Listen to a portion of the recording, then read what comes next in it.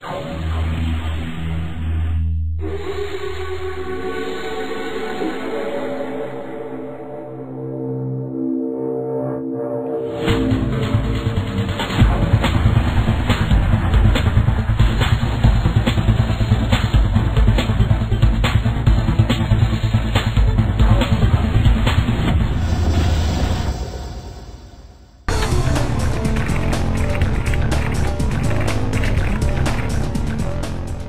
Technology Crazy here, and today I'm going to be showing you how to get your iPhone or iPod Touch out of recovery mode, and it works pretty much every time. I've never had it not happen unless your device is in this weird thing. But if you ever have a problem with your iPod Touch, steps I would is try to restore it, and if you can't restore it or iTunes won't recognize it, try this. Or try DFU mode, but this is a thing that will get it out of recovery mode and fix some problems. So first off, we'll be using iReb and libUSB. Now, iReb is going through some updates right now, so you can't actually download it through the official site. So I have a download link in the description with both of them in there.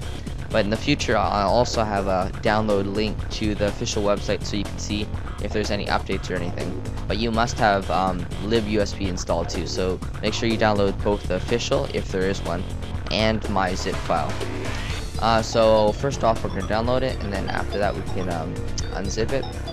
Just drag this into this folder here and open it up.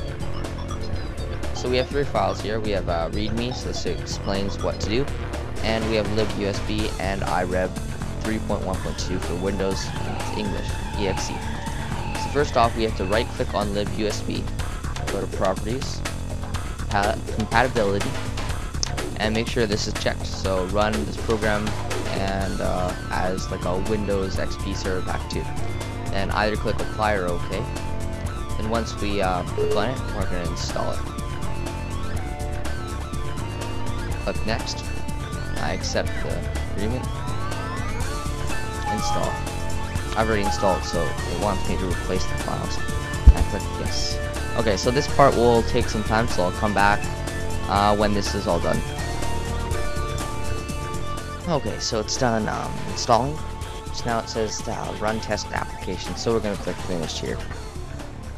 Now if you don't get a big amount of text here, that means you did something wrong. You want a lot of text here, and then at the very end you want to have some information about your stuff and everything. Yeah, I think it's about your drivers. Anyways, and then after you've done libUSB, you want to click on iReb.